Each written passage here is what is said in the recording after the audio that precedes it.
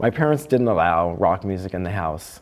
I actually didn't even know it existed until I was probably 11 years old.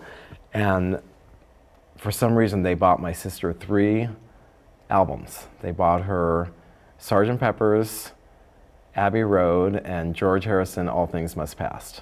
And she would just play them to death over and over and over. And that was the first time I ever was aware that there was this thing, rock music. And I didn't even know it was a thing. I just thought there was the Beatles and there was, everything else. And that was my first music, other than my parents' music.